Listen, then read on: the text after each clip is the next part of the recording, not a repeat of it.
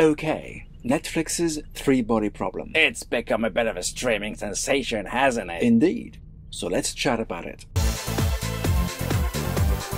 Surprised you decided to talk about this, Commander. Didn't think you were a fan of shows whose entire season is dropped all at once. I'm not usually. The pressure of having to watch the whole thing before being inundated with spoilers makes for a very unsatisfying experience. But who can resist what's supposed to be an epic sci-fi tale? Not us! Exactly. Now, before we go further, we'll be talking about plot points and revealing major aspects of the story, so... Spoiler alert! Shields up! We also won't be making any comparisons to the books this series was adapted from. There's always alterations when a story moves from one art form to another, some good, some bad, and this won't be a focus of this conversation. Damn straight. What works on the page doesn't necessarily work as a visual experience, and vice versa. So our focus is on the Netflix show as a self-contained piece of entertainment. Personally, I was very excited by the title and the idea this might embrace actual scientific theories, weaving them into an epic story. And does it? Well, yes and no. They do touch upon many concepts, not least of which the actual three-body problem, multiple dimensions, quantum entanglement, the wow signal, interstellar communications, advanced VR, and more. But they didn't really go into much detail. This show isn't a science lecture, Doc. The story, which is spread across 8 episodes, uses those as a springboard for its narrative. It's fun to spot them if you're a nerd, but if you're not, it won't hinder the narrative. I was expecting more, to be honest, especially the concept of the actual three-body problem, which highlights a fundamental flaw with modern scientific understanding. The maths work because they appear to match the observation and can predict how gravity affects multiple bodies to a degree, but at its core, if more than 2 objects of similar mass are involved, chaos inevitably ensues on paper, and we don't yet have any idea what's really going on. Couple that with all the stars blinking at the end of the first episode, and the fact science didn't appear to work anymore, leading many scientists to kill themselves with some seeing a countdown in front of their eyes, even when they cut their own eyes out. That was pretty creepy. It all made me think that the show was hinting that what we were seeing was taking place inside a simulation. You mean like the Doctor Who episode Extremis? Exactly. There's even a scene in that story where scientists blow themselves up as they realize they're not real. Kinda like what the scientists in this show were doing. The world as a simulation concept was explored pretty well in the underrated movie The 13th Floor. Surprised you didn't go with The Matrix. Too obvious an example, Mouse. Plus, I think more people should see The 13th Floor. Anyway, let's get back to the show. I started with a complete blank canvas. I knew of the show's existence, of course, but chose to avoid as much info as possible, including not watching any of the trailers. I'd heard good things about it, and the series of books it came from. It's the first translated novel to ever win a Hugo Award. Exactly. So in a way, its reputation preceded it, and the first 2 episodes were sublime. The way we moved back and forth between the decades kept me interested, from the horrors of the Cultural Revolution to the advanced VR goggles and the puzzle within them. It was all very well done. We were confronted with an engrossing, multi-layered mystery, absolutely fascinating. But then, cracks in the narrative began to appear by the 3rd episode. What do you mean by cracks? Well, you know when you're following a story which you're fully immersed in, but something happens which doesn't fit with the rest of the universe that's been created around you, and your brain sits up and says, "What the hell?" Yeah? That's what I mean by cracks. In that episode, Mike Evans, one of the leaders who's in touch with this Sante, the aliens, chats with them, reading them one of Earth's fairy tales. It's implied that this is not the first time this has happened, and he may well have been doing this for months, years, if not decades. But it turns out the Sante hadn't yet grasped the concept that humans feel differently from one another. Then, in episode 4, the Sante explained to Mike that they do not hide their intentions, that when one of them knows something, they all know it. They don't understand the concept of stories, because to them, recounting an event that didn't take place is a form of lying, of deceit, and liars cannot be trusted, so they cease communication. Ha! Are those aliens the same as the ones from Galaxy Quest? Historical documents. Classic. Powerful though that scene was, it didn't make sense. How so? Take the VR game, for instance. The game creates a world that is made up, and although the mathematical problem the players face is real, the events within it aren't. So shouldn't that be seen by the aliens as a form of lying? Wouldn't that discussion have happened during the creation of that game, since it's based on alien tech and couldn't have been built without their help, and the AI within it works for the Santee? That does raise a few questions. Hence the crack. And in fact, as a result of this, that crack spread forward and back along the storyline. If the Santee truly are incapable of lying, do not understand deception and deceit, how were they able to covertly affect the advanced science labs and compel scientists to kill themselves or abandon their research? I hadn't thought of that. Also, back in episode 2, when they first made contact with UNG, the alien who sends a message states, "Do not answer. I am a pacifist in this world. You are lucky that I am the first to receive your message. I am warning you, do not answer. If you respond, we will come. Your world will be conquered. Do not answer." Damn! So why did UNG respond and invite them then? Because her people at that time showed how reckless they were with the planet, and I guess she thought being invaded would be a better alternative for the world. Some would call her a traitor. I'm sure many have. So the Santee tell us they don't understand lies and deception, while at the same time, members of their species hide information from each other, which is a form of deceit. Not so different from humans, eh? On the one hand, they're presented as refugees, escaping a planet with a highly unpredictable and devastating orbit, honest to a fault, incapable of lying, seeking only self-preservation, while on the other, they are manipulative, deceitful, and, well, liars. There are even different factions, one of which is more pacifist than the other, and is against the planned invasion. It's confusing. Well, you're missing the obvious. Which is? That all this VR test and the way they communicate with Evans is just their way to deceive. It's all a lie, and the Santee are not at all as they tell Evans they are. That's very true. It would explain a great many things. Like how at the end the AI shows Wade a head countdown, and himself with his eyes gouged out. Clearly a made-up image, a deception on her part. Good point. You could argue that by then they had learned about deceit and were incorporating that behavior into themselves somehow. Yeah, but it doesn't explain how they did it before they learned about it from Evans. This might be revealed in a later season, so let's move on. Later on in episode 4, Jin infiltrates Evans' group. Now, I have a big problem with that scene, especially after having watched so many covert ops movies and TV shows. When you arrest everyone, you have to keep pretending your asset is one of the people being arrested. Don't blow their cover. Pretty rookie mistake. Thomas Wade is supposed to be this big boss with the big plan, capable of seeing the big picture. And yet, Jin is removed from the room even before everyone's been handcuffed. And what happens because of that? A bloodbath. Plus, you don't know if you need more information.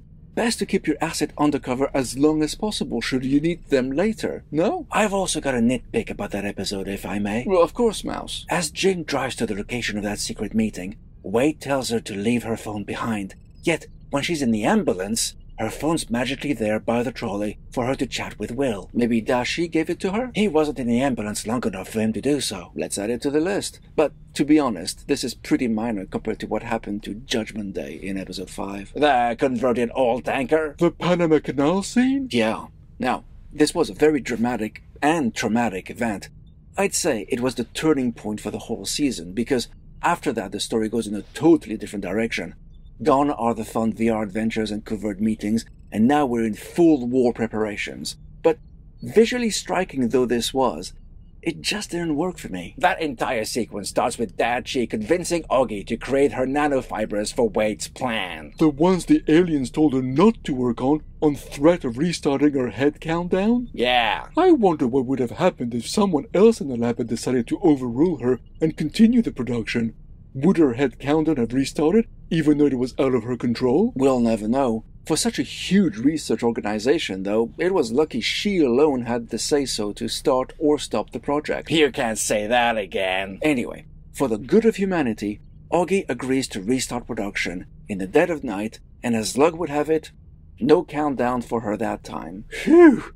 That was lucky. That's because the Santee were altering their plans after what they learned from Evans and stopped protecting the humans that were on their side. Indeed, but no one knew this at the time.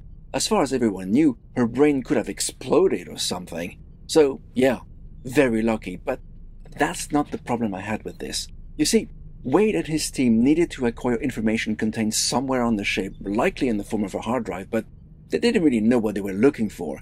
He and others discuss at length how they must go in quickly to avoid the risk of someone on board destroying the data. A valid concern. Yes, it is. So why was destroying the Judgment Day the play they decided to go with? They sliced everything and everyone in a horribly slow process, including all the children. Not only was this beyond horrific... The ends justify the means. I disagree. There was absolutely no need for this. Wade knew, thanks to Jin, that the aliens wouldn't get to Earth for another 400 years. They had plenty of time on their hands. There was no need to kill everyone and risk destroying the very data they sought. Turns out the data was intact. Yeah.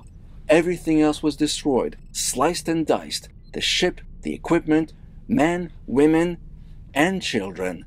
No one and nothing survived, but the one hard drive they needed was perfectly intact. That stretched believability, if you ask me. And you know what would have been better? Covert infiltration? Exactly. Had they not messed up the meeting Jin attended, she could have remained a covert asset. Who knows? Give her a few weeks, months, years even. They could have got the data safely another way, with Jin, or someone else even. They had 400 years. What's a year or two to save the lives of all those children? They estimated that there were over 1,000 people on board. Considering what's happening in the real world right now, I thought this was a seriously questionable decision by the writers. Didn't this happen in the book? I haven't read the book, as you know, but from what I've heard, it did happen, but there was one crucial difference. There were no children on board. Not only was this a piece of gratuitous, horrific murder, but they had no way of knowing that the info they so desperately needed would be unscathed. It was disturbing and very unsatisfying. That is not what good guys do. Yeah. Who are we supposed to be rooting for here? One thing, though. If those nanofibers could so effortlessly cut through, well, everything, how come they didn't cut through the pillars they were attached to? Ogi had created special nanofiber-resistant pillars? Add it to the list. Duly noted. Now, the end of Episode 5 redeemed itself by apparently creating a massive problem for the humans.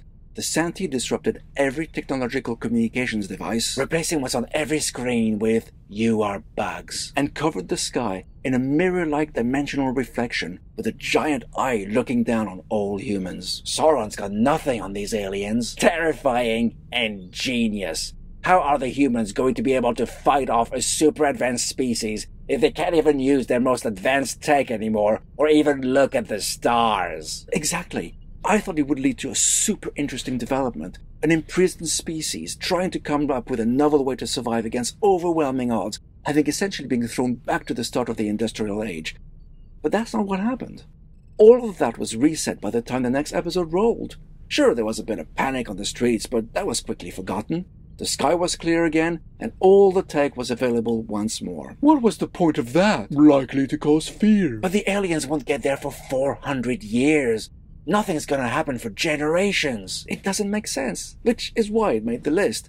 The next two episodes dealt with the aftermath of the revelation of the coming alien invasion, while the story focuses on really good human drama. Yeah, I'd like that Ogi couldn't cope with what her technology had enabled. Which sensible, empathic person could? She had become death, the cheese wire of worlds. Meanwhile, Saul's pretty much relegated to being a carer for anyone who's around, really. Well, he did say that if he hadn't come up with a revolutionary theory by the time he got to 30, his scientific prospects were over anyway. Let's be honest here. There's nothing wrong with being a carer. It's a hard, vital, and thankless task. But it's true. In a story filled with geniuses, he sure did pick the shortest straw. I was quite surprised that, despite the technology being crippled and then uncrippled, humanity was making remarkable technological strides. Necessity is the mother of all invention. Well, they weren't making any revolutionary advances because that scientific path was still blocked by the Santi, but damn it! They were perfecting cryogenic sleep, designing nuclear propulsion spacecrafts, and even mentioned a base on the moon. I'm thinking this crippling tech, though a clever means to limit humanity's advancement by the Santi, was also there for narrative convenience.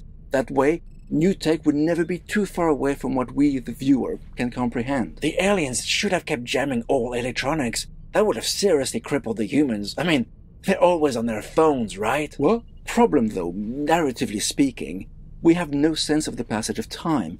How long has it been since the aliens revealed themselves? A week? A month? A year? A decade? We've no idea, making it a little hard to relate to what's going on.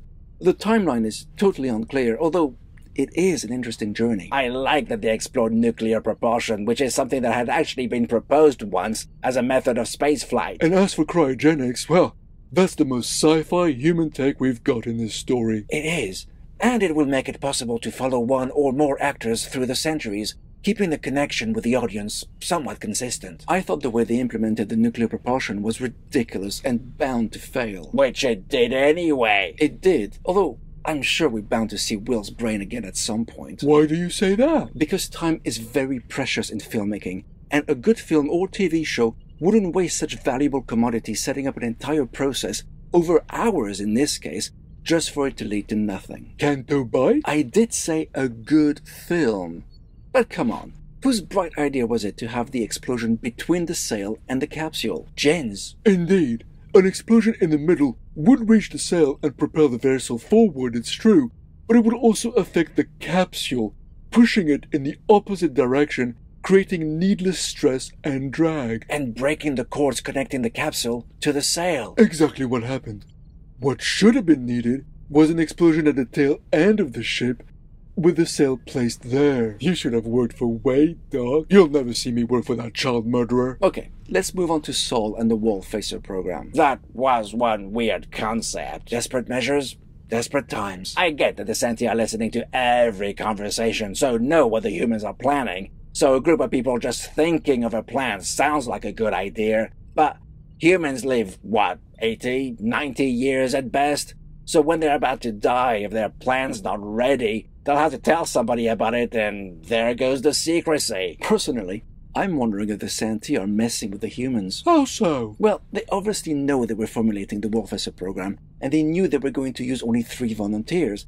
So why not cripple one prong of that trident by pretending Saul is more important than he is by trying to kill him? Interesting. Although, he was one of the last persons to talk to UNG, so he might know something important. Oh yeah, she told him a weird joke in the middle of episode 7. Maybe it was a clue? I'm guessing it must be a metaphor, something the Senti claim not to understand.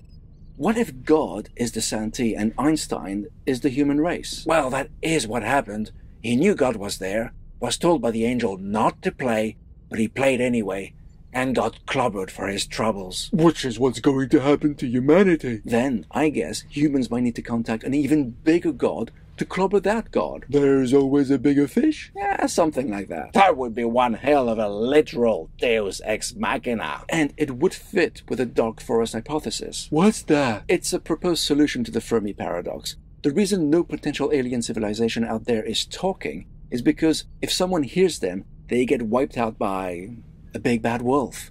So everyone keeps their head down, and it just so happens that the second book of the series is called The Dark Forest. Coincidence? I think not. So, there you have it. Now, despite all this criticism, viewed as a whole, it's certainly worth taking a look. It's not perfect, but it's a good, entertaining sci-fi story that's definitely worth watching if you haven't already. And with Season 2 confirmed, there will be more of the story to be told.